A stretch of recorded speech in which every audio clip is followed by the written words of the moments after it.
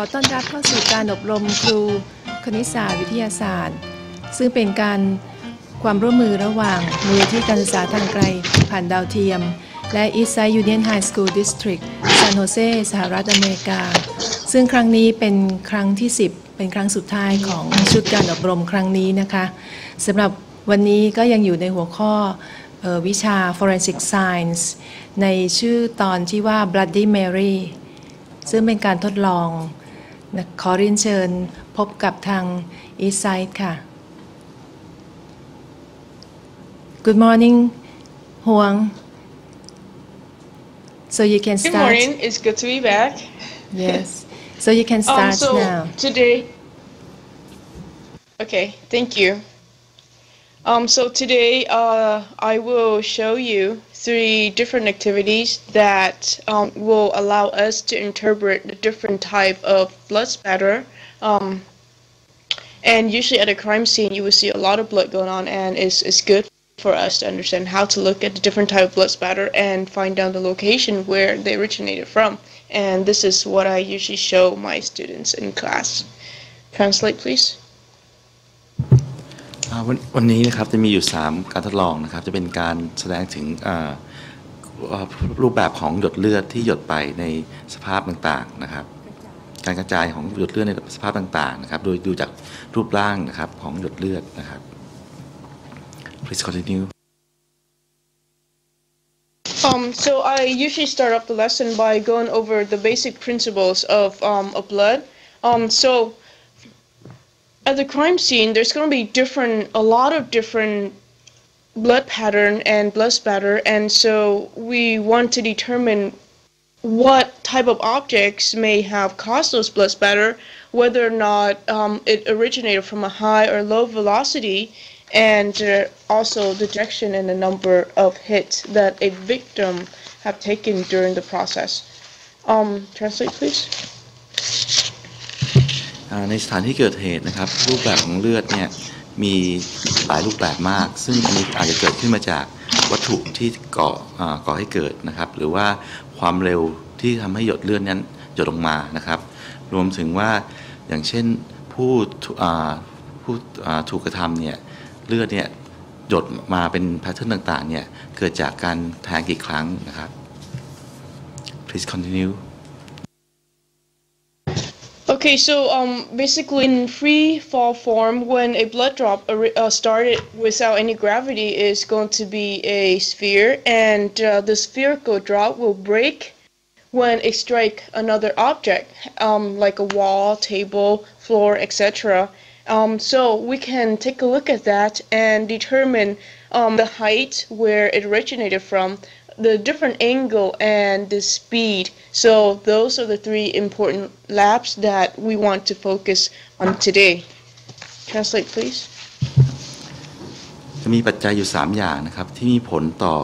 รูปร่างของหยดเลือดนะครับก็คือความสูงนะครับความเร็วนะครับแล้วก็มุมที่กระทำนะครับซึ่งหยดเลือดเนี่ยตอนหยดออกมาเนี่ยจะเป็นรูปประมาณทรงกลมนะครับแต่เมื่อกระทบกับวัตถุผิวเรียบต่างๆนะครับ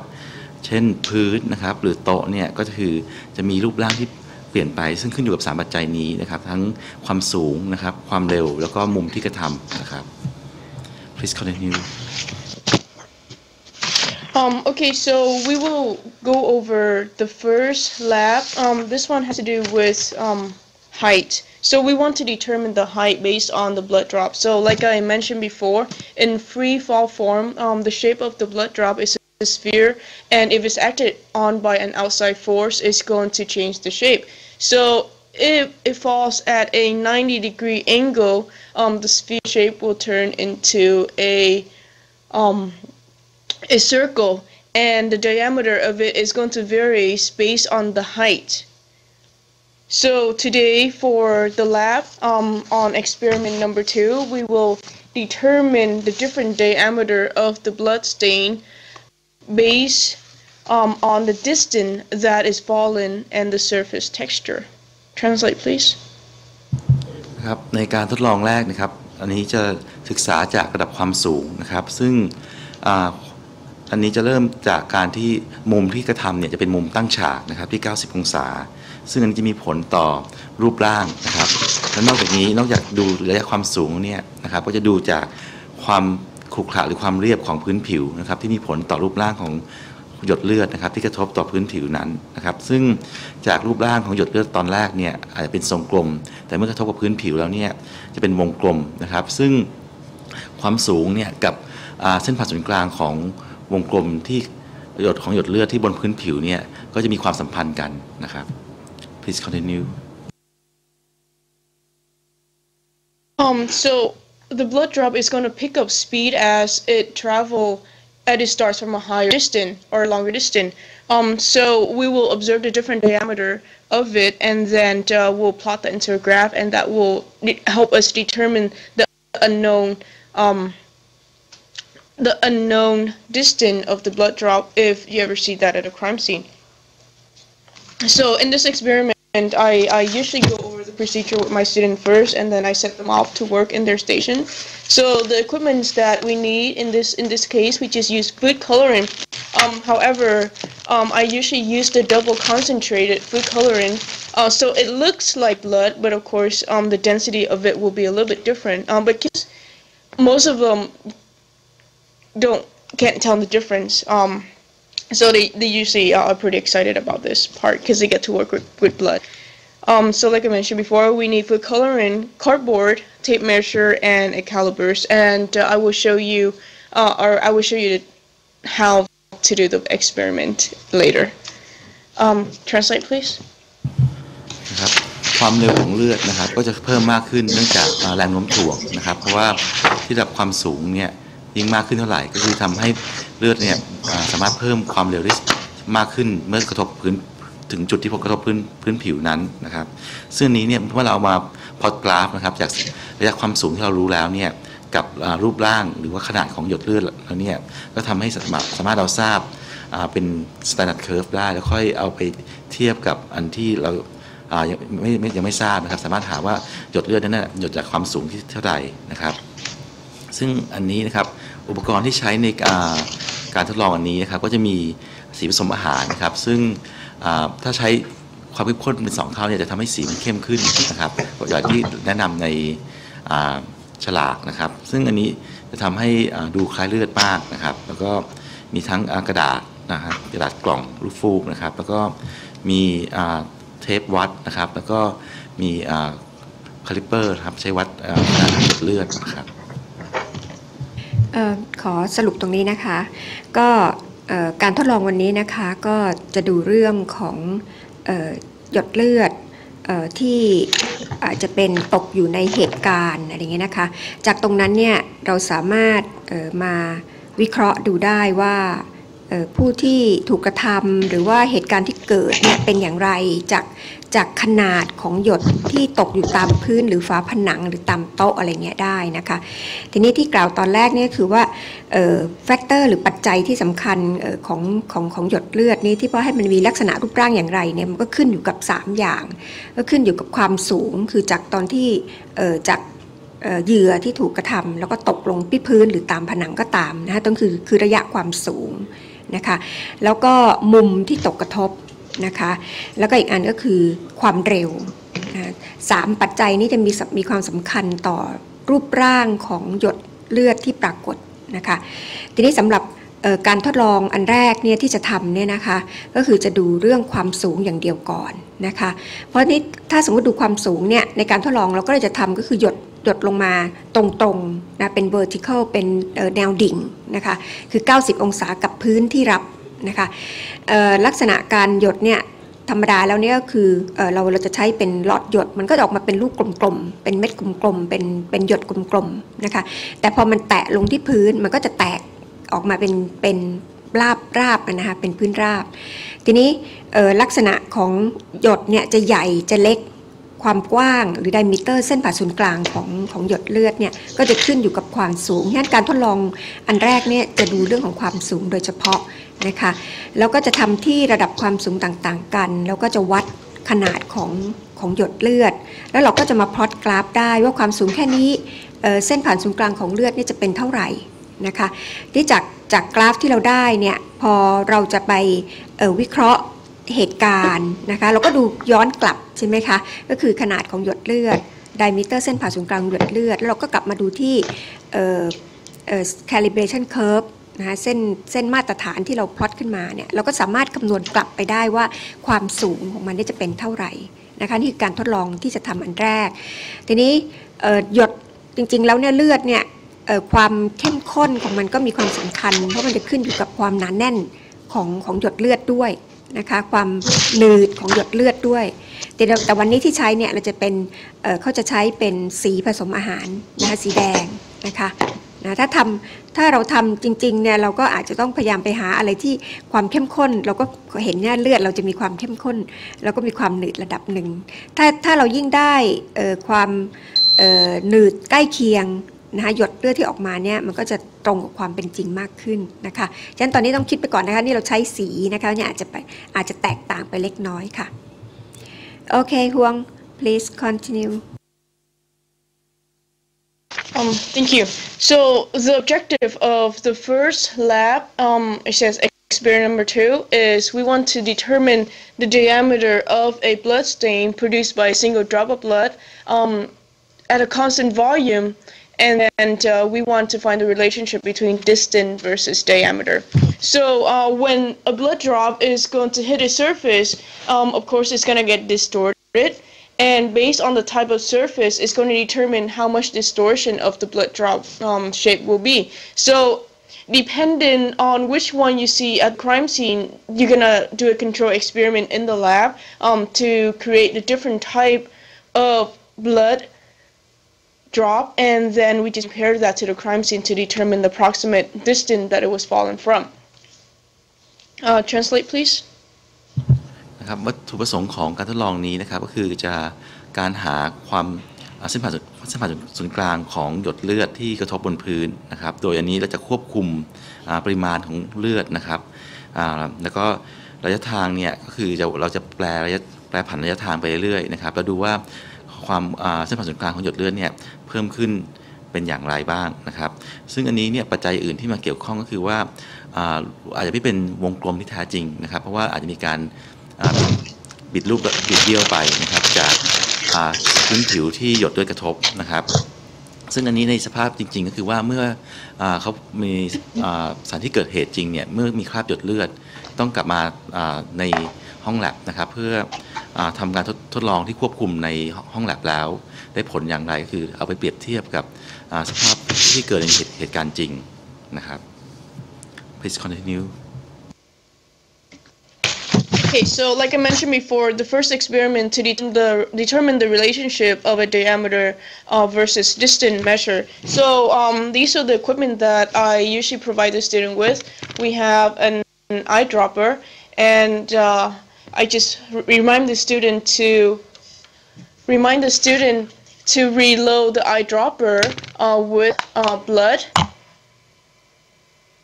every time that they do a drop. And the next one would be a measuring tape. Okay, so this one we use it to help us determine the height, and we are going to need a caliper. But if you don't have a caliper, a ruler is also okay to measure the diameter. And you also need you can use cardboard or just a clipboard. And you just clip a piece of white paper on there. And those are the material that we will need today, and I will demonstrate how to do the experiment in a bit. Translate, please. ครับอุปกรณ์ที่ใช้นะครับหลอดหยดนะครับซึ่งหลอดหยดเนี่ยควรจะได้เตือนนักเรียนด้วยว่าควรจะดูดเลือดกลับมาทุกครั้งนะครับที่หยดไปนะครับเพื่อให้ปริมาณเต็มใกล้เคียงนะครับเพราะว่าเวลาบีบออกไปเนี่ย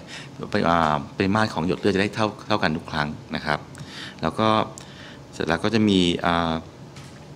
ไม้บรรทัดนะครับหรือว่าถ้ามีบูเนียร์คลิปเปอร์ใช้ได้ก็ดีนะครับซึ่งอันนี้คือต้องการวัดให้ใกล้เคียงมากที่สุดนะครับถ้าเป็นบูเนียร์คลิปเปอร์เนี่ยจะวัดได้ถึงทศนิยมหลายตำแหน่งมากกว่านะครับแล้วสุดท้ายก็คือแผ่นรองกระดาษนะครับซึ่งอันนี้จะทำให้เราสามารถเปลี่ยนกระดาษที่จะมารองรับได้ว่าอาจจะเป็นกระดาษในรูปแบบอื่นหรือพื้นผิวในแบบอื่นนะครับเพื่อรองรับหยดเลือดที่หยดลงมานะครับ Please continue.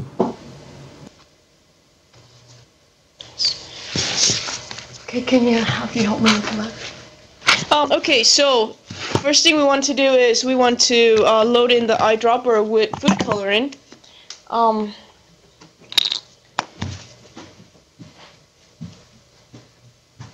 Okay, so, and then we want to test out the different height. So I'm gonna help Charlie help me with this experiment. So can you hold this? Just hold it down there. So in this case, we're not gonna vary the surface, the angle of experiment, and first of all, I would have the student drop it at various height. Okay, so we'll start with 5 centimeter, then we'll increase it to 10 centimeter, and 15, 20, etc. So by increments of 5 centimeters, and then I have the student measure the diameter at each of the blood drop, for each of the blood drop, and we'll do 3 different blood drop per height. Okay, so we'll start with the first one at 5 centimeters. Okay, so let's move over here a little bit. Okay, so you hold the eyedropper at 5 centimeter and then you drop it down. And we want to do that about 3 times. Actually, for each time that you drop, make sure that you reload it. Okay, and have the student measure the diameter of the blood drop and just increase the height. Translate, please. Thank you, Charlie. I have you stand นะครับในการทดลองอันนี้นะครับก็คือก็พื้นผิวกับมุมที่ทำเนี่ยจะเป็นคงที่นะครับพื้นผิวก็คือจะเป็นกระดาษนะครับแล้วก็มุมที่ทำเนี่ยก็จะเป็นมุมตั้งฉากนะครับซึ่งระยะทางเนี่ยจะใช้ตลับเมตรวัดนะครับก็คือจะเริ่มจาก5 เซนติเมตรเริ่มต้นนะครับแล้วก็เพิ่มทีละ5 เซนติเมตรเป็น10เป็น15แล้วก็เป็น20ไปเรื่อยๆนะครับซึ่งในแต่ละระดับความสูงเนี่ยจะหยดทั้งหมด3ครั้งนะครับหยดเลือดทั้งหมด3ครั้งซึ่งในแต่ละครั้งเนี่ยหลังจากการหยดไปแต่ละครั้งเนี่ยควรจะให้นักเรียนเนี่ยไปดูดเลือดกลับมาเพื่อให้เต็มประมาณเต็มหลอดเหมือนเดิมนะครับแล้วเพื่อหยดอีกครั้งหนึ่งแล้วให้นักเรียนเนี่ยวัดนะครับความเส้นผ่านศูนย์กลางนะครับของหยดเลือดที่พบบนกระดาษนะครับ Please continue. So after they measure the diameter, they just record it down, and then we'll do a graph of diameter versus height, and that will be their standard graph. And then if you provide them with an unknown blood drop, which you can create, and then you just plot that against the graph, and it should be able to tell you the various distance or the approximate distance that it was dropped from. So that's for the first experiment. Do we have any question before we move on to the second one? ค่ะคุณครูมี And it คำถา should ม look ไหมคะ something like this. It's going to be a little bit wet. มีคำถามไหมคะ ก็คือเริ่มพอหยดเสร็จแล้วนะครับพลอตกราฟนะครับระหว่างเส้นผ่านศูนย์กลางนะครับกับระดับความสูงของหยดเลือดนะครับคราวนี้ก็คือให้นักเรียนเนี่ยลองหยดแบบโดยที่เราไม่ทราบความสูงนะครับแล้วมาเปรียบเทียบกับstandard curveที่เราทำไว้นะครับให้หาความสูงของที่หยดเลือดนั้นหยดออกมาโดยเราดูจากstandard curveของเรานะครับค่ะขอเสริมตรงนี้นะคะการทดลองนี้สำคัญมากก็คือการบีบให้หยดเนี่ยหยดลงมาเนี่ยเราต้องเท่ากันถ้าบีบแรงไปหยดเลือดมันก็จะออกมาเยอะมาใหญ่นะแต่ตรงนี้จะสำคัญมากมันก็จะทำให้ผลที่เราวัดได้นี่ก็จะผิดไปนะคะฉะนั้นแรงบีบเนี่ยจะต้องบีบแล้วให้ได้หยดแต่ละครั้งเนี่ยประมาณเท่ากันนะคะแล้วก็ทำที่ความสูงต่างๆกันทีนี้ก็ที่อาจารย์ฮวงทำให้ดูเนี่ยก็ทำแบบง่ายๆนะคะก็คือกะระยะเอามาเลยแต่ของเราอาจจะลองไปออกแบบก็ได้ใช่ไหมคะจับให้หลอดหยดเนี่ยอยู่มั่นคงนะคะอาจจะใช้แคลมอาจจะใช้สแตนสมมุติเข้ามาช่วยอะไรเงี้ยค่ะแล้วก็ได้ที่อะไรนะ5 เซนก็จะได้5 เซนใกล้ๆเคียงกันที่ต้องหยด3 ครั้งนะคะเราก็ใช้เลื่อนกระดาษเอาแทนก็ได้นะคะดิฉันยกตัวอย่างนะคะเราก็ฟิกหลอดหยดแล้วเราก็เลื่อนกระดาษเอาก็ได้แล้วก็หยด3 ครั้งเราก็จะได้เท่ากันคือต้องควบคุมให้ขนาดหยดนะคะกับความสูงเนี่ยเท่าตลอดพอเราได้หยดอย่างน้อย3 ครั้งก็คงวัดแล้วก็ออกมาเป็นค่าเฉลี่ยนะคะชั้น1ความสูงเราก็จะได้เส้นผ่านศูนย์กลาง1 ค่าแล้วก็เปลี่ยนความสูงไปเป็น10 20อะไรอย่างเงี้ยนะคะ10 15 20แล้วแต่เราก็จะมาพลอตกราฟก็พลอตกราฟระหว่าง ความสูงระดับความสูงนะคะกับขนาดเส้นระยะเส้นผ่านศูนย์กลางของแต่ละค่าของความสูงเราก็พลอตกราฟเราก็ลากเส้นใช่ไหมคะเราก็จะได้กราฟมาตรฐานนะคะที่พอเราจะหาจากอันโนนหรือว่าเราไปพบรอยเลือดอะไรอย่างเงี้ยค่ะเราก็วัดไดมิเตอร์วัดเส้นผ่านศูนย์กลางแล้วก็มาใช้กราฟมาตรฐานก็คำนวณกลับว่าหยดเลือดนี่มันเกิดขึ้นจากที่ระดับความสูงเท่าไหร่นะคะน่าจะเห็นว่าสำคัญมากก็คือขนาดของหยดเราต้องควบคุมขนาดของหยดนะคะแล้วก็ควบคุมความสูงค่ะคุณครูมีคำถามไหมคะในจุดนี้อันนี้ก็จะเป็นเสร็จการทดลองที่1นะคะอันนี้ก็จะเป็นการฝึกให้นักเรียนเนี่ยนะคะมีทักษะในการจับนะคะระดับก็ดีหรือว่าหยดเลือดก็ดีนะคะก็เป็นการฝึกทักษะของนักเรียนเหมือนกันคำถามไหมคะมีไหมคะอาจารย์สุรพงษ์คะมีครับอาจารย์ครับ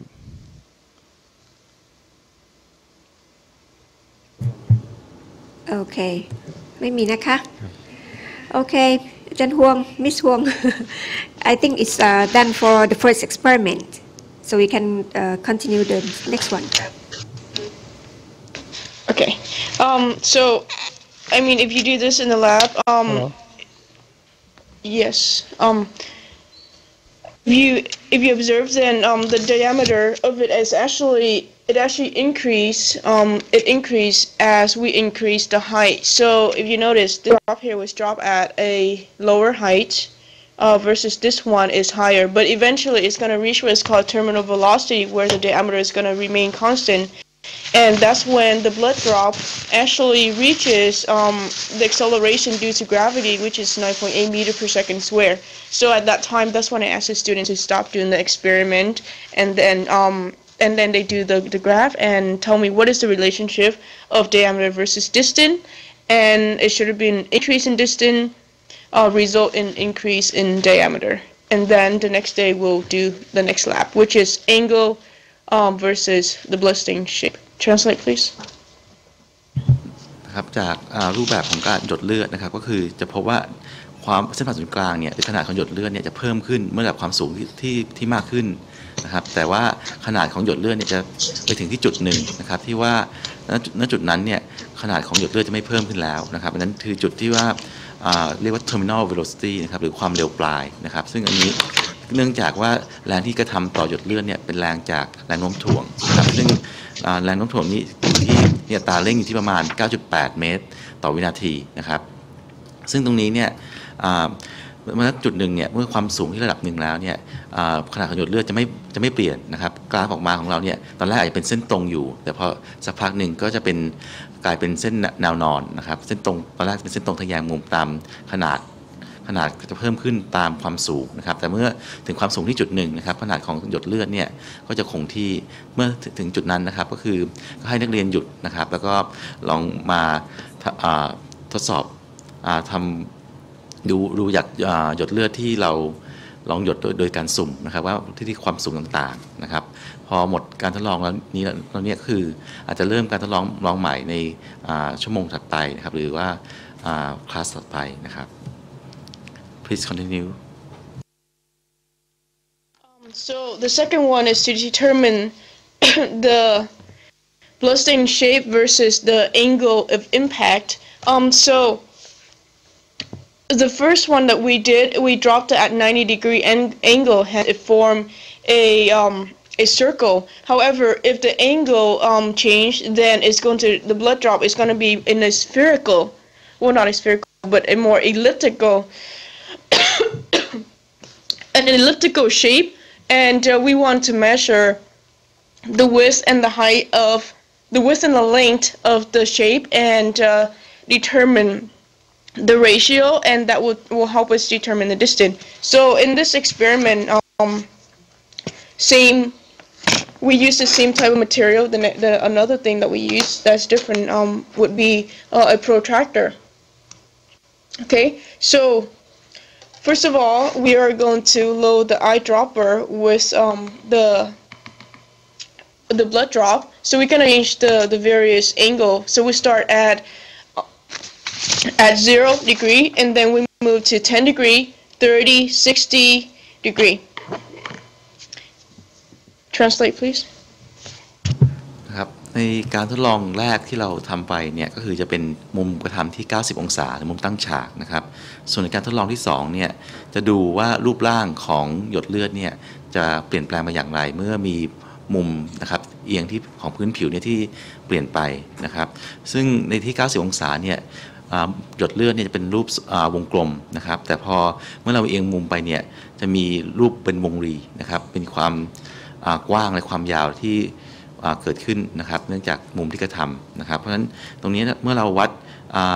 ความกว้างและความยาวของหยดเลือดมาแล้วเนี่ยจะทำให้เราสามารถทราบระยะทางรวมทั้งมุมกระทำได้นะครับซึ่งอันนี้ก็คือจะใช้อุปกรณ์เซตเดียวกับการทดลองที่1นะครับก็คือจะใช้หลอดหยดนะครับหยดสีลงไปซึ่งอันนี้เราจะแปลงมุมจากมุมแนวราบนะครับจากพื้นเมื่อกระดาษเนี่ยวางนอนราบกับพื้นนี่คือเป็นมุมที่0 องศานะครับแล้วเราก็ปรับขึ้นไปเป็นที่10 องศา30 องศา60 องศาแล้วลองเปรียบเทียบความกว้างกับความยาวของหยดเลือดที่เกิดขึ้นนะครับเพราะมันจะไม่เป็นทรงกลมแล้วจะออกไปทางวงรีมากกว่าครับ Please continue. So at 0 degree, which is on the flat surface, when we dropped it, in this case we want to keep the height constant. So I just have them keep it at about 1 feet, and then I just dropped at 1 feet, and then do 3 drop at each of the angle. Okay, so first one we want to start at 0 degree, and then we will tilt the clipboard into different angle, and then it's going to give us the different shape of blood drop. Okay, Charlie, can you help me with this? Okay. So first one is at 90 degree. Okay, so we do that 90 degree, and then we'll do 3 drop. Okay, 1, and make sure you reload each time.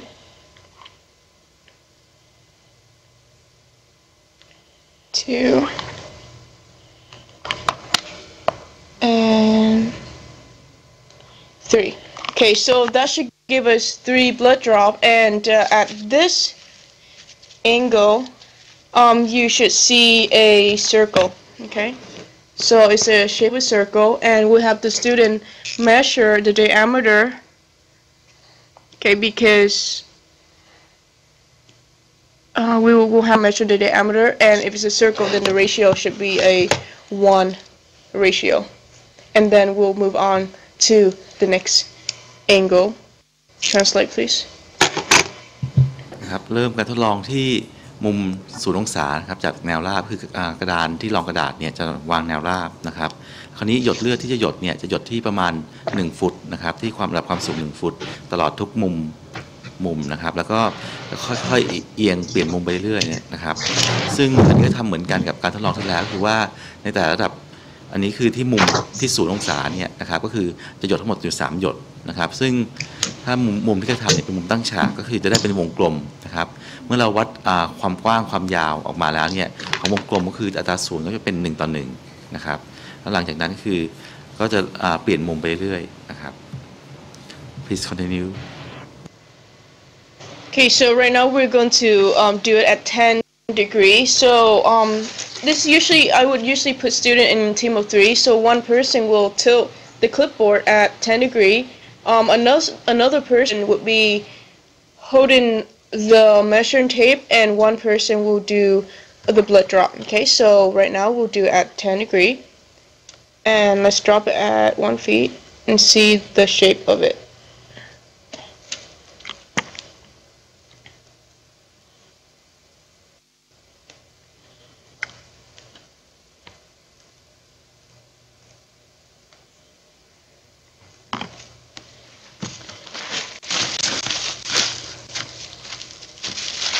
Okay, so at 10 degree, you will see that it's a little bit more distorted and it's more in an elliptical shape, but it's going to get even longer as you increase the degree. So we'll have students measure the width then measure the length and record this data down, and we'll take the width divided by length, and that should give us the ratio. Translate. นะครับอันถัดไปนะครับก็คือจะเป็นมุมเอียงที่10 องศานะครับซึ่งอันนี้ก็คือทำเหมือนเดิมนะครับ3หยดเหมือนกันนะครับแต่อันนี้อาจต้องให้นักเรียนเนี่ย3 คนแบ่งหน้าที่กันนะครับคนหนึ่งก็คือเป็นคนเอียงกระดานนะครับอีกคนหนึ่งก็คือเป็นคนหยดนะครับและอีกคนหนึ่งก็คือเป็นคนวัดระดับความสูงที่1 ฟุตนะครับซึ่งรูปร่างของมันหยดเลือดเนี่ยก็คือจะมีการบิดเบี้ยวเริ่มบิดเบี้ยวขึ้นนะครับก็คือว่าความกว้างความยาวเนี่ยจะไม่เท่ากันแล้วไม่ใช่1 ต่อ 1นะครับเมื่อเราวัดความกว้างความยาวแล้วเนี่ยก็ให้หาอัตราส่วนนะครับระหว่างความกว้างหารด้วยความยาวนะครับเพื่อมาเปรียบเทียบต่อไปนะครับ Please continue. So the next angle that we'll do will be at 30 degree. So same thing, we'll just tilt it at 30 degree angle. Make sure you reload each time and just drop it at 1 feet.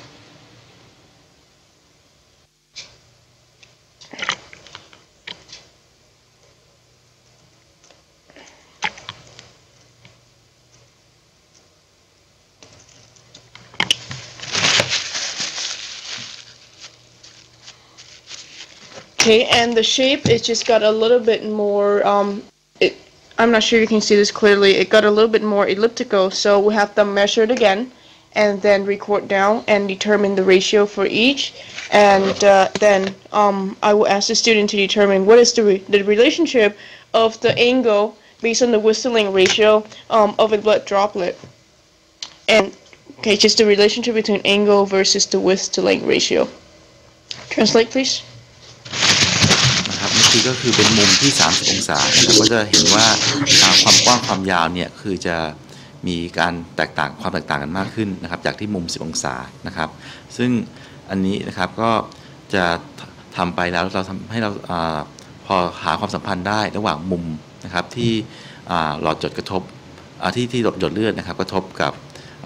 พื้นผิวนะครับกับรูปร่างนะครับหรืออัตราส่วนของหยดเลือดนะครับPlease continue. So at the end, what they should have find out is that the width to length ratio is going to decrease as we increase the angle. So first we start at 0 degree, then we move up to 10 degree, then 30, then 60, and it's up to the teacher to determine what degree they want the students to do the experiment on. So the ratio, it would be decrease in width to length ratio as we increase in angle, and that is the relationship that I want the students to understand at the end of the lab. So when I provide them with a drop of blood, and they will compare this to the data, and then they will be able to determine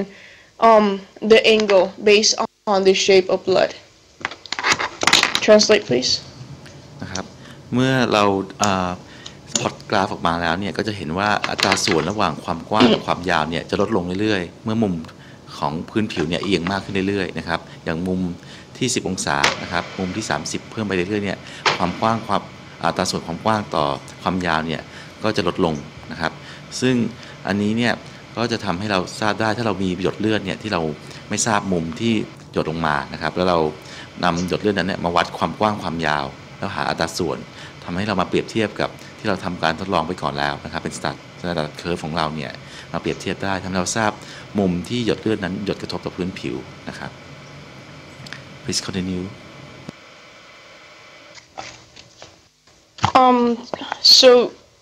do we have any question before we go on to the next one? So the next one I won't be able to do because it requires a lot more space, but I will go through the procedure and have the teachers do it if they wish to take this lesson and use it in the classroom. Translate, please. ค่ะก็การทดลองที่2เนี่ยนะคะก็คือดูเรื่องของมุมนะคะเรื่องของมุมซึ่งมุมนี่หมายถึงว่ามุมของพื้นนะคะที่เลือดเนี่ยตกกระทบนะคะโดยที่เราคงความสูงเอาไว้นะคะในการทดลองนี้อาจารย์ฮวงก็สมมุติว่าเอาที่ระดับ1 ฟุตนะคะแล้วก็หยดเลือดไปบน พื้นเนี่ยนะคะซึ่งก็คือกระดาษวางบนคลิปบอร์ดเนี่ยนะคะ10 องศาแล้วก็เป็น30เป็น20เป็น30เป็น40เป็น50แล้วก็ทดลองได้นะคะทีนี้การหยดเนี่ยสำคัญการหยดนี่สำคัญมากก็คือความสูงเนี่ยจะต้องคงที่เพราะว่าเราจะวัดความกว้างแล้วก็ความยาวของหยดซึ่งมันจะเปลี่ยนแปลงไปจากเดิมถ้าพื้นราบใน0 องศามันก็จะเป็นทรงกลมแล้วก็วัดแต่เส้นผ่านศูนย์กลางนะคะคิดว่าคุณครูน่าจะมีคำถามนะคะว่าเราจะวัดส่วนไหนเป็นความกว้างส่วนไหนเป็นความยาวนะคะทีนี้ตามที่อาจารย์วงเขาทำให้ดูเนี่ยเราก็จะเห็นว่าเขาจะคงไว้ข้างหนึ่งถ้าเป็นความกว้างก็ต้องแนวนั้นตลอดใช่ไหมคะสุดท้ายเนี่ยคือเอาอัตราส่วนระหว่างความกว้างแล้วก็ต่อความยาวของหยดเลือดนะคะก็จะพบว่ามันจะมีค่าเป็นไงคะลดลงเมื่ออะไรฮะมุมตกกระทบเป็นไงคะเพิ่มขึ้นใช่ไหมคะนะมุมตกกระทบเพิ่มขึ้นที่จริงๆแล้วเนี่ยอย่าลืมว่าที่การทดลองที่เราใช้เนี่ยเราใช้เป็นสีผสมอาหารนะคะความหนืดเนี่ยมีความสำคัญมากความจริงแล้วถ้าจะให้ทดลองดีก็ต้องเอาความหนืดที่ใกล้เคียงกับเลือดมากที่สุดนะคะแต่ที่ต่างประเทศเนี่ยก็ห้ามใช้เลือดจริงๆนะคะเป็นทางกฎหมายนะคะของเรานี่อาจจะมีเลือดหมูเลือดไก่เลือดอะไรอย่างนี้ก็ได้ใช่ไหมคะนั่นจะใกล้เคียงกว่าใช้สีนะคะแต่ทางนู้นก็ห้ามเลยนะคะห้ามใช้นะคะมีคำถามไหมคะก่อนที่อันนี้เราก็จะจบการทดลองที่2อาจารย์จะซึ่งหรือเปล่าอาจารย์จะซึ่งหรือเปล่า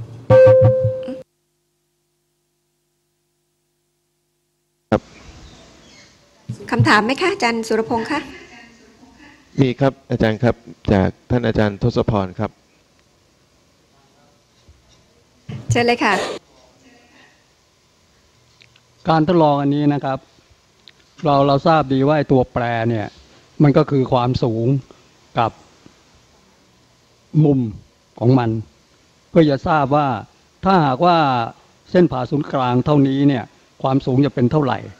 มุมเป็นเท่าไหร่เพราะนั้นเมื่อเราได้กราฟออกมาเนี่ยเราก็ถือว่ากราฟอันนี้เป็นกราฟมาตรฐานเพราะในการปฏิบัติจริงๆเนี่ยอาจารย์ครับในการปฏิบัติจริงๆเนี่ยเราจะไปเทียบได้ยังไงนะฮะว่าเพราะเวลามันวัดออกมาแล้วเนี่ยไม่ว่าจะเป็นเรื่องความสูงหรือว่ามุมเนี่ยมันจะใกล้เคียงกันมากใช่ไหมครับแล้วเราจะตัดสินใจได้ไงว่าไอ้เลือดหยดเนี่ยมันเกิดจากความสูงเท่าไหร่แล้วก็มุมเท่าไหร่เพราะฉะนั้นตัวกราฟของเราจริงๆเนี่ยมันก็ควรจะมีทั้ง2ตัวเลยใช่ไหมครับทีนี้อีกประการหนึ่งเนี่ยมันมีปัญหาอย่างที่อาจารย์ว่าเนี่ยไอ้เรื่องความหนืดเพราะไอ้เลือดของคนเราเนี่ยนะมันมีความหนืดไม่เท่ากันมันขึ้นอยู่กับเกล็ดเลือดเพราะ density มันจะเปลี่ยนเพราะนั้นถ้าหากว่ามันจดลงไปแล้วเนี่ยถ้าหากว่ามันมีความหนืดสูงเนี่ยการแพร่กระจายของเลือดเนี่ยมันจะไม่เป็นไปตามที่เราทดลองเพราะในตัวนี้มันน่าจะกำหนดเป็นตัวแปรอีกตัวหนึ่งด้วยนะว่าถ้าความหนืดเท่านี้เส้นผ่าศูนย์กลางอย่างนี้มันควรจะอยู่ระยะสูงเท่าไหร่เราคำนึงนึกตัวนี้ด้วยหรือเปล่าครับคือพูดง่ายๆว่าเลือดของคนเราเนี่ยมันมีความหนาแน่นที่ต่างกันนะเมื่อมันกระทบพื้นปั๊บเนี่ยอาจารย์ครับการแพร่กระจายของเลือดเนี่ยมันจะต่างไปด้วยเพราะนั้นเพราะการทดลองจริงๆเนี่ยผมว่าไอ้แฟกเตอร์ตัวนี้มันน่าจะเป็นตัวแปรตัวหนึ่งที่เราควรจะต้องทดลองด้วยนะครับผมก็มีคำถามเพียงเท่านี้แหละครับ Okay, Ms. Huang, there's a question that if we had to determine the height and the angle at the same time from the blood pattern, so do we have to use the standard curve that combine the vary the height and the angle, or we use the standard curve that just one for the height and the just one for the angle and combine these feature together? That's one of the first one. It's the first of the question, and another one is that the blood of the people, we have a variable in the viscosity of the blood, like the plasma content and the blood content. So how how should we determine this factor into the shape of the blood pattern?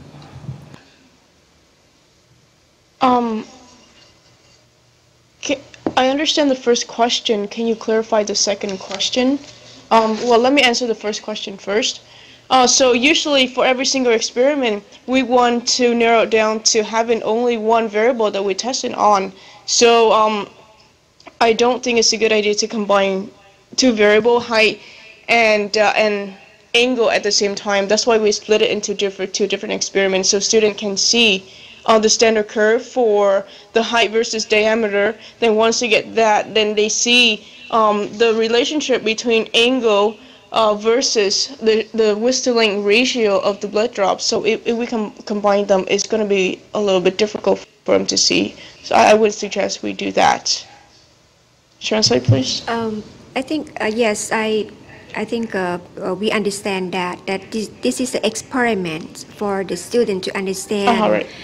The relationship, right? But in the real case, Right. then you need to combine all these things together. Is that correct? Yes. Well, in real life, we isolate the different type of shape and we interpret each one. So we're not gonna we're gonna take into consideration of course, the angle and the height. That's why later on,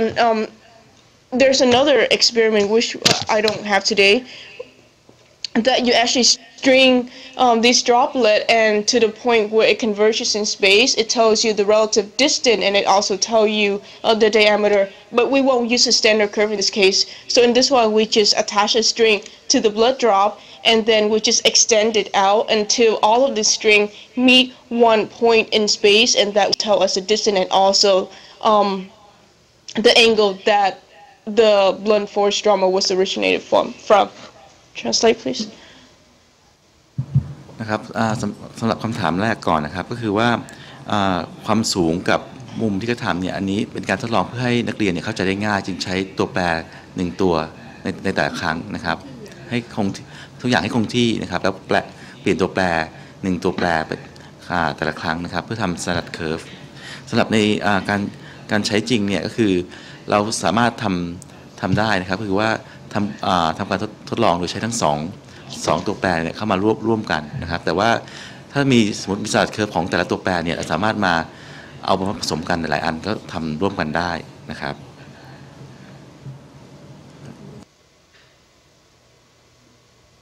ซึ่งอันนี้จะมีในการทดลองอีกอันหนึ่งซึ่งไม่ได้มีในวันนี้นะครับซึ่งจะเป็นการแสดงถึงการนำตัวแปรหลายๆอันมารวมกันนะครับเพื่อหานะครับ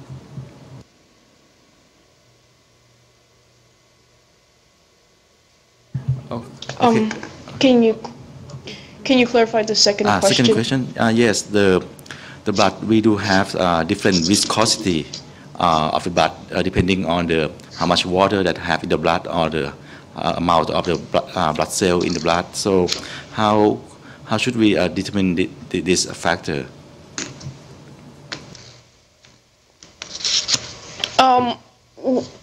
Well, the density of blood is going to pretty much be similar. It won't be a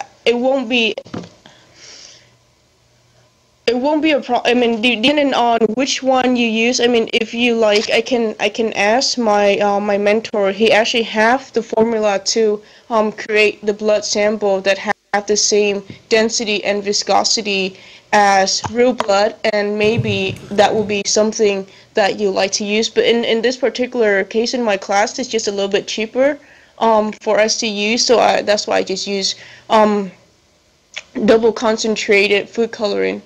And yes, it's not going to be exactly the same as blood, but it gives the student a general idea. I'm not sure if I understand the question right. Yes, that's so like that we can use something like sugar syrup to thicken the blood, right? Yes, you can do that, or I mean, because in here we have a lot of regulation in terms of using real blood, but I'm not sure about the regular in Thailand. It may be a little bit lenient, it may be not, but if you can use maybe pig's blood, fresh pig's blood, that is a little bit better. But over here, using blood on canvas is not permissible. That's why we aren't allowed to do it. นะครับซึ่งปัจจัยเรื่องความหนืดของเลือดนะครับซึ่งทางที่โรงเรียนของเขานะครับไม่สามารถใช้เลือดของสัตว์ในประเทศอเมริกานะครับสามารถใช้เลือดของสัตว์ในการทดลองอย่างนี้ได้ซึ่งในประเทศไทยถ้าเราใช้ได้ก็คือเขาบอกว่าก็คือจะลดใกล้เคียงกับเลือดจริงมากขึ้นนะครับซึ่งอาจจะใช้เลือดหมูหรือเลือดไก่นะครับซึ่งหรือไม่ก็อาจจะสามารถทำเลือดเทียมได้นะครับก็คือจะมีสูตรอยู่นะครับว่าให้ผสมยังไงหรือว่าอาจจะใช้เรื่องความหนืดอาจจะใช้น้ำผสมน้ำตาลน้ำเชื่อมนะครับให้มีความหนืดมากขึ้นก็ได้นะครับเข้าใจว่าคำถามของอาจารย์ทศพรนะคะก็คงมองในเรื่องของว่าถ้าจะไปใช้จริงใช่ไหมคะแล้วก็คิดว่าเลือดของแต่ละคนเนี่ยมีความหนืดเนี่ยแตกต่างกันเนี่ยนะคะอันนั้นก็จริงนะคะแต่คิดว่าความแตกต่างเนี่ยมันไม่ได้แตกต่างแบบมากจนเด่นชัดเมื่อเราเทียบกับแฟกเตอร์อื่นนะคะในความสูงหรือว่ามุมตกกระทบอีกอันหนึ่งที่เขาจะอธิบายต่อไปก็คือเรื่องสปีดความเร็วนะคะอาจจะว่าผู้ที่ได้รับเคราะห์ในกำลังวิ่งอะไรอย่างเงี้ยค่ะหรือว่าคนร้ายหนีอย่างเงี้ยเป็นกำลังวิ่งสปีดนี่ก็จะเข้ามาเกี่ยวข้องกับรูปร่างของเลือดเหมือนกันฉะนั้นวันนี้นะคะที่เป็นการทดลองเนี้ยก็คงจะให้นักเรียนเนี่ยเข้าใจถึงความสัมพันธ์ระหว่างปัจจัยแต่ละตัวกับรูปร่างของตัวหยดเลือดนะคะที่ในการงานของการวิเคราะห์จริงๆของทางนิติวิทยาศาสตร์เนี่ยเขาบอกยังมีวิธีการที่อื่นๆอีกแต่ว่าสำหรับอันเนี้ยต้องการให้นักเรียนได้เข้าใจเรื่องความสัมพันธ์แล้วก็ให้เข้าใจว่าปัจจัยพวกนี้มีผลต่อรูปร่างของหยดเลือดที่เกิดขึ้นค่ะมีคำถามอีกไหมคะ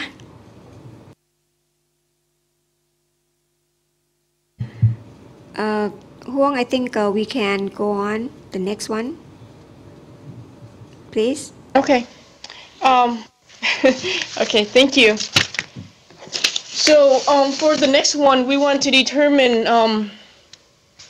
the angular impact produced by horizontal motion, meaning let's say that a victim got injured or a suspect got injured and their blood of course is going to be dripping, and based on the shape of the blood drop we're able to determine the different speed that they're going at. Maybe they're running or they're walking, and that will help us determine how bad was their injury as well. So in this experiment, we're going to need once again a blood source. In my case, I use food coloring, butcher paper, or you can just do this outside in the sidewalk. We'll have a regular burette that you use in chemistry to do titration. We have tape measure, stopwatch, and chalk. So that will be the equipment that we'll need for this lab. And I will go over how to perform the experiment. Translate, please. ในการทดลองอันที่3นะครับก็คือจะดูเกี่ยวข้องกับมุมของหยดเลือดนะครับกับความเร็วนะครับว่าความเร็วที่เดินในแนวราบเนี่ยมีผลต่อสภาพของรูปร่างของหยดเลือดหรือเปล่านะครับซึ่งอันนี้อาจจะเป็นความเร็วในการเดินหรือการวิ่งนะครับซึ่งจะดูได้ซึ่งอุปกรณ์ที่ใช้นะครับก็คือจะเหมือนเดิมนะครับเพียงแต่จะเพิ่มขึ้นมานะครับนอกเหนือจากเลือดหลอดหยดทั้งหลายแหล่นะครับก็คือจะเปลี่ยนเป็นบิวเลตนะครับจะเป็นตัวหยดเลือดนะครับบิวเลตที่ใช้ในการไตรเตรตที่เป็นท่อแก้วนะครับแล้วก็อีกอันหนึ่งที่ต้องใช้ก็คือว่ากระดาษขนาดใหญ่นะครับซึ่งจะสามารถปูเป็นระยะทางที่เราสามารถระยะทางยาวที่เราจะใช้ทดสอบได้นะครับค่ะเสริมตรงนี้นะคะการทดลองอันนี้เนี่ยอาจจะทำนอกห้องนะคะแล้วก็ใช้กระดาษเป็นรีมเป็นม้วนกระดาษม้วนยาวๆนะคะปูพื้นไปนะคะอาจจะยาวไปเป็นแบบ8 เมตร 10 เมตรเลยนะคะเสร็จแล้วก็นักเรียนก็จะเอาเลือดเนี่ยใส่ไว้ในบิวเรตนะคะบิวเรตเราก็จะไขก๊อกนะคะเราก็คงคอนโทรลก๊อกเนี่ยให้มันหยดทีละหยดไม่ใช่พรวดเป็นทางยาวนะคะต้องเป็นหยดนะคะเสร็จแล้วก็จะต้องมีคนหนึ่งจับเวลานะตั้งแต่ตั้งต้นจนสุดท้ายสมมุติจะให้วิ่ง5 เมตรนะคนที่ถือเนี่ยนะคะเขาก็จะเอาบิวเรตเนี่ยแนบกับตัว นะคะเพื่อจะให้บิลเลตนิ่งและความสูงเนี่ยคงที่นะคะเนี่ยเราก็จะยึดบิลเลตไว้แนบกับตัวนะคะอันนี้ก็แล้วแต่นะคะแต่ที่เห็นเขาทำพอดีบังเอิญได้ไปดูเรื่องนี้มานะคะเขาก็จะเอาบิลเลตเนี่ยจับนิ้วมือเนี่ยจับแล้วก็วางแนบกับตัวเลยแล้วก็ทำให้บิลเลตเนี่ยตั้งตรงก็คือ90องศาใช่ไหมคะฉะนั้นหยดลงไปบนพื้นทีนี้ขึ้นอยู่กับว่าความเร็วจะเดินเร็วหรือจะวิ่งเร็วอย่างนี้ก็ได้ค่ะแล้วก็จับเวลาฉะนั้นลักษณะหยดเลือดที่หยดออกมาเนี่ยนะคะก็จะมีลักษณะแตกต่างกันอันนี้คงมองเห็นภาพนะคะพอดีอันนี้แสดงให้ดูไม่ได้โอเคI just explained what I have seen when I went visit you last time so that they understand more about the experiment. Okay, please continue. Thank you. So if you do this and you see the student do this, it's actually it's very interactive, as you may have seen before, and students love this experiment, especially when they get to do with blood. So first of all, what we need to do is this burette, we're going to fill it up with food coloring or blood, and then you want to adjust the drip level so that it drops for about 1 drip per second, and then we'll have one person being the person that is injured, and this person will hold on to the burette on the side at a constant level, and we'll have this person run or walk and across a distance. Okay, so we'll have one person determine the end point and the starting point. Usually the distance is about 10 feet, and we'll have a person time it and determine the speed, and then we'll just measure the shape of the blood drop. So step number 1, we lay out the piece of butcher paper over a distance of 10 feet or an equivalent distance, and we just mark it on the pavement or on the paper. Then we load it with food currents, have one person hold on to it and just run across, and have the blood drop 1 drip per second, and have the student measure it and determine the relationship between speed versus the shape of the blood drop. Translate, please. นะครับหยดเลือดที่เราจะหยดเนี่ยในบิลเลตเนี่ยคือจะปรับให้ที่ประมาณ1หยดต่อวินาทีนะครับซึ่งอันนี้จะให้สำหรับนักเรียนที่จะเป็นผู้บาดเจ็บเนี่ยลองเดินหรือวิ่งไปนะครับเป็นระยะทางประมาณ10ฟุตนะครับซึ่งระยะทางนี้เนี่ยก็คืออาจจะมาร์กไว้ตรงบนพื้นก็ได้นะครับหรือว่าบนกระดาษไว้นะครับแล้วก็ให้ผู้ที่แสดงเป็นผู้บาดเจ็บเนี่ยนะครับถือบิลเลตที่ตั้งไว้แล้วนะครับที่1หยดต่อวินาทีเนี่ยถือไว้ข้างลำตัวก็เดินหรือวิ่งนะครับแล้วก็มีอีกคนหนึ่งคอยวัดจับเวลานะครับว่าความเร็วจากจุดเริ่มต้นไปถึงจุดสุดท้ายนะครับจาก0 ถึง 10 ฟุตเนี่ยใช้ระยะเวลาประมาณเท่าไหร่เพื่อมาหาความเร็วนะครับซึ่งอันนี้เราก็จะได้ความเร็วที่แตกต่างกันไปนะครับว่าความเร็วมากความเร็วน้อยซึ่งเปรียบเทียบกับขนาดและรูปร่างของหยดเลือดนะครับที่เราพบนะครับ Please continue. So pretty much that's the 3 experiments that I like to share with you today. So in the end, then I will ask students to determine or to let me know what is the relationship between speed versus the width to length ratio of the blood droplet. So at the end, when everyone actually, or when most students have understood the 3 different experiments, then I provide them with the scenario. So the scenario is really up to you on how you want to create this. Give them a scenario, and then give them a blood drop and have them determine either the distance of the blood drop or the angle of the impact or the speed of it, or a combination of the 3, and that will be the conclude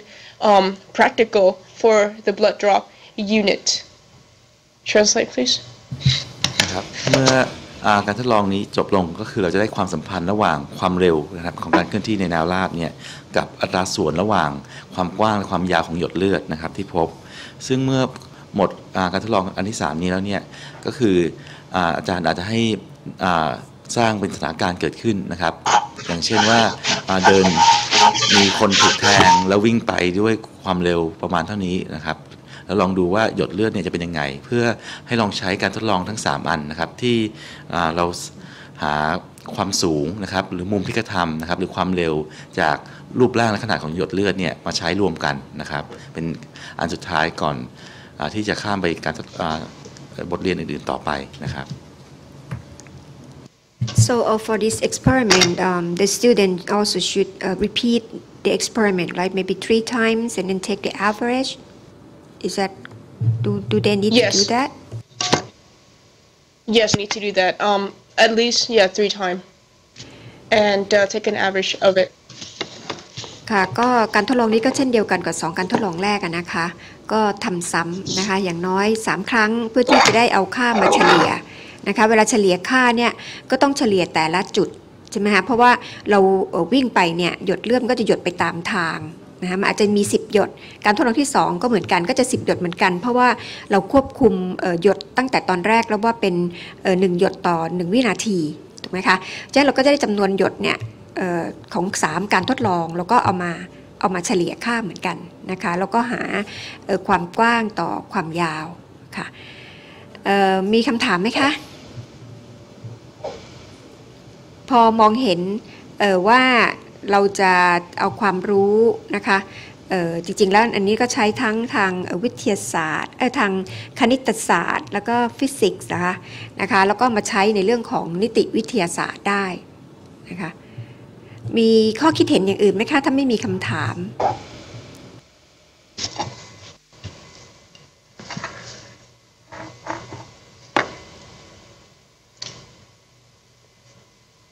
ทางโรงเรียนบางไกรกังวลล่ะคะไม่มีครับอาจารย์ครับค่ะก็ขอสรุปอีกทีนึงว่า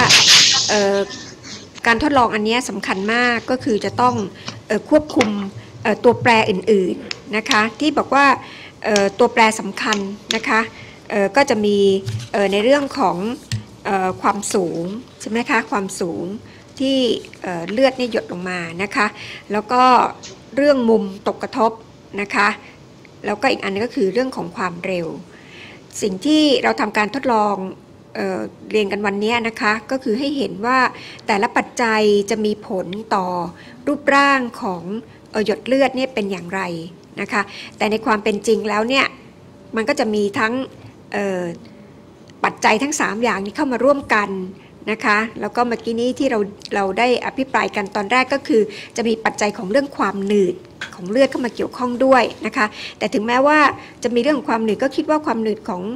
คนเนี่ยก็ไม่ได้แตกต่างกันมากมายนักไม่ทราบถูกไหมคะตรงนี้อาจารย์ชัชวาลอาจจะให้ข้อมูลได้หรือเปล่าไม่ทราบว่าความหนืดของหยดเลือดของแต่ละคนเนี่ยมันแตกต่างกันมากขณะที่จะเห็นชัดเลยหรือเปล่านะคะแต่คิดว่ามันไม่ได้แตกต่างกันมากนักนะถ้าเทียบกับปัจจัย3ปัจจัยที่กล่าวมาตอนต้นนะคะเพราะฉะนั้นจะเห็นว่าการทดลองนี้เป็นการทดลองที่ไม่ยากนักนะคะแล้วก็นักเรียนเนี่ยสามารถทำได้ที่ก็เพียงแต่อยู่ที่ว่าเราจะใช้อะไรมาเป็นเลือดแทนเลือดดีนะคะก็ถ้าเราจะง่ายก็คงจะเป็นเลือดหมูเลือดไก่ซึ่งเราก็น่าจะไปหามาได้ใช่ไหมคะแต่เพียงแต่ว่าทางนู้นเขาทดลองให้เราดูไม่ได้เพราะว่าเขาห้ามใช้นะคะก็ต้องจำลองเลือดมาเองเมื่อกี้นี้อาจารย์ฮวงก็บอกว่าถ้าเวลาทำจริงเนี่ยเขาจะจำลองเลือดซึ่งจะมีอาจารย์อีกท่านหนึ่งที่ช่วยอาจารย์ฮวงอยู่ถ้าเราอยากจะรู้จะได้สอบถามไปให้แล้วก็มาแจ้งให้อาจารย์ทราบอีกทีภายหลังนะคะว่าสามารถจำลองเลือดจากอะไรได้บ้างนะคะค่ะมีคอมเมนต์หรืออะไรงี้ไหมคะความคิดเห็นเชิญเลยค่ะ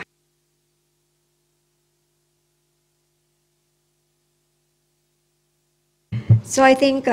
that's all. It's a very well explanation by itself, and I think we shall finish for this session. Thank you, Ms. Huang. ค่ะก็สำหรับวันนี้นะคะเป็นครั้งนี้เป็นครั้งสุดท้ายนะคะของชุดการอบรมนี้แล้วก็วันนี้เป็นวิชา Forensic Science นะคะก็ต้องขอกราบขอบพระคุณท่านรองศาสตราจารย์ดร.สิภวรรณ ตันตยานนท์ค่ะซึ่งท่านก็อยู่กับเรามาตลอดทั้ง10เซสชันนะคะทั้งทุกวิชาเลยแล้วก็อาจารย์ดร.ชัชวาล ใจซื่อกุลนะคะซึ่งมาช่วยในช่วงของวิชา Forensic Science นะคะทั้งสองท่านก็ช่วยกรุณามาให้คำอธิบายนะคะแปลแล้วก็สรุปนะคะทั้งในทุกตอนเลยนะคะก็ พวกเราก็ได้รับความรู้นะคะมากยิ่งขึ้นแล้วก็อันนี้ก็เป็น forensic science นะคะหรือว่าวิชานิติวิทยาศาสตร์เนี่ยก็เป็นลักษณะเหมือนกับเป็นการบูรณาการนะคะระหว่างวิชาหลายๆวิชาทางวิทยาศาสตร์ด้วยกันนะคะทั้งเคมีทั้งฟิสิกส์ทั้งชีวะนะคะก็คณิตศาสตร์ด้วยนะคะมีการคิดคำนวณนะคะมุมตกกระทบอะไรต่างๆซึ่งตรงนี้เนี่ยจะเป็นการบูรณาการอย่างดียิ่งแล้วก็เป็นการทำการทดลองซึ่งน่าสนใจนะคะก็น่าจะเป็นกิจกรรมใหม่ๆซึ่งจะมีประโยชน์นะคะทำให้นักเรียนของเราเนี่ยสนใจวิชาวิทยาศาสตร์มากยิ่งขึ้นค่ะก็ต้องขอกราบขอบพระคุณท่านอาจารย์ทั้งสองท่านในที่นี้นะคะสำหรับต่อไปนี้นะคะก็จะเป็นพิธีปิดการอบรมนะคะเนื่องจากครบชุด10 ตอนในครั้งนี้แล้วนะคะสำหรับวันนี้ก็จะเริ่มด้วยการเชิญนะคะผู้แทนครูที่เข้ารับการอบรมกับเรานะคะทางกรุงเทพนะคะแล้วก็ทางหัวหินแห่งละ1 ท่านนะคะกล่าวเล็กน้อยนะคะเพื่อความประทับใจนะคะที่ได้รับการอบรมในครั้งนี้ต่อจากนั้นก็จะเรียนเชิญท่านรองศาสตราจารย์ดร.วุฒิชัยภาราสุขนะคะซึ่งเป็นรองคณบดีคณะวิทยาศาสตร์จุฬาลงกรณ์มหาวิทยาลัยนะคะได้กรุณากล่าวอะไรสักเล็กน้อยนะคะในฐานะที่ท่านได้กรุณาให้ความร่วมมือนะคะให้คณะอาจารย์นะคะทางคณะวิทยาศาสตร์มาช่วยในการอบรมครั้งนี้นะคะในการแปลแล้วก็สรุปความทุกๆครั้งนะคะต่อไปก็จะถัดจากนั้นนะคะก็จะเรียนเชิญคุณก่อเกียรติสุทธิพงศ์นะคะซึ่งเป็นผู้แทนของท่านกรรมการผู้จัดการใหญ่บริษัท TOT จำกัดมหาชนค่ะกล่าวสุนทรพจน์นิดหนึ่งนะคะถัดมาก็จะเชิญมิสฮวงตรันนะคะซึ่งเป็นวิทยากรของเราในวันนี้นะคะซึ่งเป็นผู้แทนจาก Eastside Union High School District ซานโฮเซประเทศสหรัฐอเมริกาเป็นผู้กล่าวค่ะแล้วก็จะจบด้วยกล่าวปิดนะคะแล้วก็จะมีการแจกประกาศนียบัตรค่ะในตอนนี้นะคะขอเรียนเชิญท่านอาจารย์ค่ะผู้แทนทาง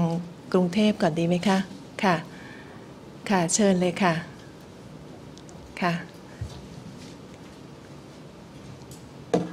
กรุณาบอกชื่อแล้วก็โรงเรียนด้วยนะคะค่ะต่อไปก็อาจารย์สุรพงษ์ทางหัวหินนะคะค่ะเชิญค่ะสวัสดีค่ะดิฉันนางละมูลเทพภักดีนะคะจากโรงเรียนไทยนิยมสงเคราะห์เขตบางเขนดิฉันในนามตัวแทนของคณะผู้เข้าอบรมคุณครูคณิตศาสตร์และวิทยาศาสตร์ซึ่งในการอบรมครั้งนี้คณะของดิฉันต้องขอขอบคุณมูลนิธิการศึกษาทางไกลผ่านดาวเทียมเขตพื้นที่การศึกษาอีสไซด์คณะวิทยาศาสตร์จุฬาลงกรณ์มหาวิทยาลัยบริษัท TOT จำกัดมหาชนและคณะอาจารย์ทุกท่านที่ได้ดำเนินการให้ความสะดวกในการเรียนรู้ในครั้งนี้คณะเราที่ได้เข้าการอบรมในครั้งนี้ได้เรียนรู้เทคนิควิธีการสอนแบบใหม่ๆซึ่งเราสามารถที่จะนำไปใช้กับนักเรียนของเราได้เป็นอย่างดีจะทำให้นักเรียนของเราเกิดความกระตือรือร้นในการเรียนรู้ในแต่ละเนื้อหาเราทุกคนจะนำไปประยุกต์ใช้ในวิชาชีพของเราทางเรามีความยินดีอย่างยิ่งที่ทางคณะผู้จัดโครงการนี้ทางเราขอขอบคุณทุกท่านที่ให้ความเมตตาที่ได้นำความรู้ที่แปลกใหม่และได้ศึกษาซึ่งเราไม่เคยได้รับความเมตตาอันนี้จากหน่วยงานใดนะคะดังนั้นคณะเราจึงขอขอบคุณเป็นอย่างยิ่งขอขอบคุณมากค่ะ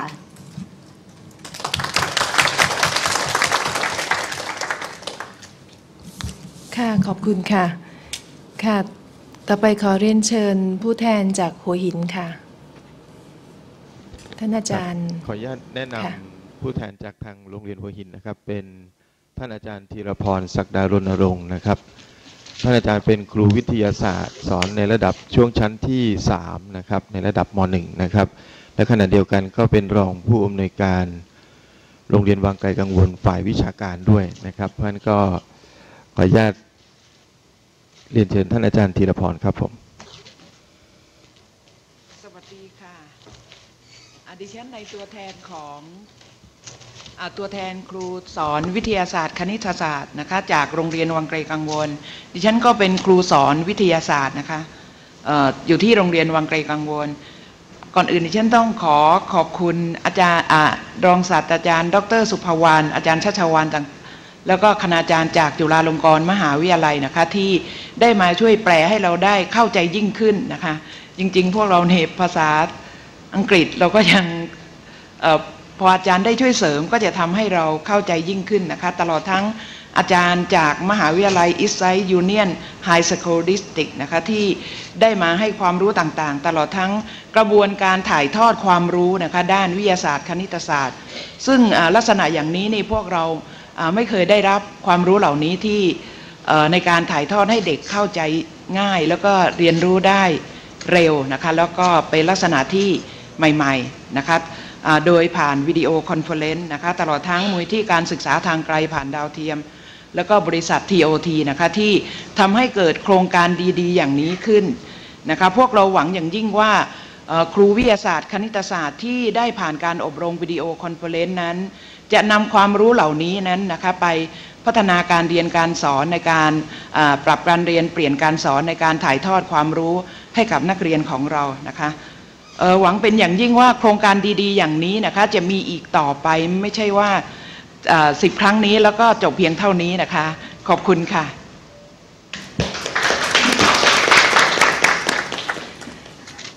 Those are the two representatives from the teachers from Hua Hin and Bangkok sites. They appreciate the collaboration of the Eastside Union High School District in sharing your knowledge and expertise in teaching science and maths. And they hope that the collaboration will continue. And now I would like to invite Associate Professor Dr. Wuttichai Parasuk, Deputy Dean, the Faculty of Science, Chulalongkorn University, to give small remarks. Please. ครับสวัสดีครับก่อนอื่นก็ผมรู้สึกเป็นเกียรตินะครับที่ได้มาร่วมในพิธีแล้วก็กิจกรรมที่น่าส่งเสริมนะครับคณะวิทยาศาสตร์จุฬาของเรานะครับก็เห็นความสำคัญของเรื่องการอบรมครูนะครับโดยเฉพาะยิ่งครูคณิตศาสตร์วิทยาศาสตร์เนี่ยนะครับมาตลอดนะครับเพราะว่าเราเห็นว่าการอบรมดังกล่าวเนี่ยนะครับนอกจากจะเป็นประโยชน์ต่อครูผู้สอนแล้วเนี่ยนะครับยังเป็นประโยชน์ต่อนักเรียนนะครับซึ่งทำให้ครูผู้สอนเนี่ยได้เรียนรู้เทคนิคการสอนต่างๆนะครับที่นำไปใช้ในการถ่ายทอดทฤษฎีและจะทำให้นักเรียนเนี่ยเข้าใจได้ง่ายขึ้นนะครับแล้วก็เกิดความประทับใจแล้วก็ความรักในวิชาคณิตศาสตร์และวิทยาศาสตร์นะครับซึ่งอันนี้เป็นเรื่องที่สำคัญนะครับแล้วก็ตอนนี้ประเทศของเราเนี่ยกำลังต้องการพัฒนานะครับแล้วก็ผมมองว่าวิทยาศาสตร์เนี่ยก็เป็นปัจจัยสำคัญอย่างยิ่งนะครับในการพัฒนาชาติของเราต่อไปในอนาคตแล้วก็การที่จะมีเยาวชนรุ่นใหม่ที่รักที่จะเรียนวิทยาศาสตร์นะครับแล้วก็รักที่จะเป็นนักวิทยาศาสตร์เนี่ยก็จะเป็นความสำคัญยิ่งแล้วก็การอบรมครูวิทยาศาสตร์คณิตศาสตร์เนี่ยก็จะเป็นขั้นหนึ่งนะครับที่นำไปสู่ความสำเร็จนี้นะครับโครงการอบรมนี้นะครับสำเร็จได้ด้วยความร่วมมือของหน่วยงานหลายหน่วยงานนะครับได้แก่หน่วยงานมูลนิธิการศึกษาทางไกลผ่านดาวเทียมนะครับ Eastside Union High School District คณะวิทยาศาสตร์จุฬาลงกรณ์มหาวิทยาลัยและก็บริษัท TOT จำกัดมหาชนนะครับจึงขอบคุณทุกฝ่ายที่เกี่ยวข้องและก็แสดงความยินดีกับคุณครูทุกท่านที่ได้เข้าร่วมการอบรมในครั้งนี้ครับขอบคุณครับ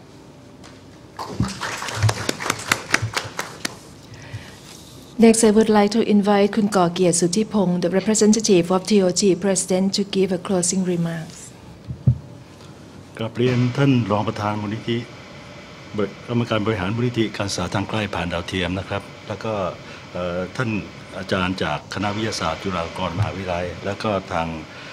ท่านผู้ให้ความรู้จากทาง Eastside Union High School District นะครับกับผมนายกฤษเกียรติสุทธิพงศ์นะครับเป็นผู้แทนจากท่านกรรมการผู้การใหญ่มาร่วมพิธีการในวันนี้นะครับก็ทางส่วนของ TLT เองก็มีความยินดีและก็มีความรู้สึกเป็นเกียรติที่ได้ดำเนินการให้กับทางการศึกษาของส่วนของประเทศไทยนะครับแล้วก็ขอเรียนให้ทุกท่านทราบว่าบริษัท TLT ก็มีความพร้อมที่จะสนับสนุนให้งานของมูลนิธิการศึกษาทางไกลผ่านดาวเทียมนะครับดำเนินการได้สำเร็จรุ่ร่วงด้วยดีแล้วก็ในการศึกษาครั้งต่อไปหรือไม่ว่าจะเป็นวิชาการต่างๆเนี่ยนะครับเมื่อได้รับการประสานงานมาก็จะจัดเตรียมทางด้านเทคนิคหรือด้านวิธีการให้พร้อมมากที่สุดนะครับในการนี้ก็ขอแสดงความยินดีกับท่านผู้สำเร็จการศึกษาทุกท่านนะครับก็ขอให้ทุกท่านนำความรู้ที่ได้รับในเรื่องของการศึกษาต่างๆเนี่ยนะครับกลับไปพัฒนาให้เยาวชนของประเทศมีความรู้ที่จะนำไปสู่การพัฒนาประเทศต่อไปนะครับขอบพระคุณครับ Now I would like to invite Ms. Hong Tran, the representative of Eastside Union High School District, to give a closing remark. Ms. Hong, please. I want to represent Eastside Union High School District, and I just want to thank you for the opportunity to collaborate with you and with the other teachers and share with you our lesson plan. And I hope that this collaboration will continue in future, and hopefully I will see some of you inside my class and share with you the activity that I've done in class. And I just want to thank you for this opportunity, and I represent Eastside Union High School District. I just want to thank you, and it's been a very fruitful collaboration, and I hope that this will continue in the future. Thank you.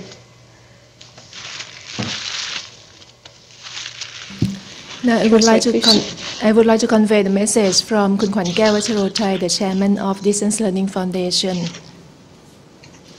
Today is the final session of the first series of teacher training video conferencing program for science and math teachers. This program is a collaboration between the Distance Learning Foundation in Thailand and Eastside Union High School District, San Jose,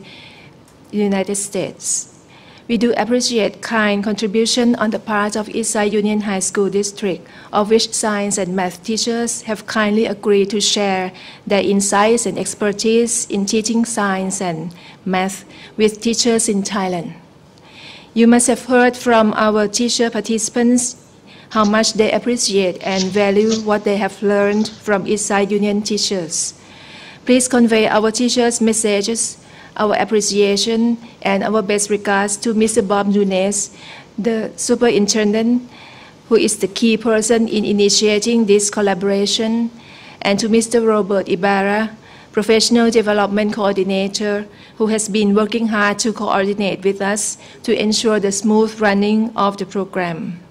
We do hope that such collaboration will continue, and that the relationship between the Distance Learning Foundation and Eastside Union High School District will be strengthened each day. I would like to thank TOT Public Company Limited, which has been very supportive in providing the transmission technology. My thanks also goes to the Faculty of Science, Chulalongkorn University, in particular Associate Professor Dr. Supawan Tantayanon, who has been working hard all through 10 sessions in coordinating with her colleagues and helping with the translation and elaboration on the subject. Last but not least, I would like to thank all teacher participants at both Hua Hin and Bangkok sites who have eagerly joined the program. I hope you will share what you have learned with your colleagues when you go back to your schools. Thank you.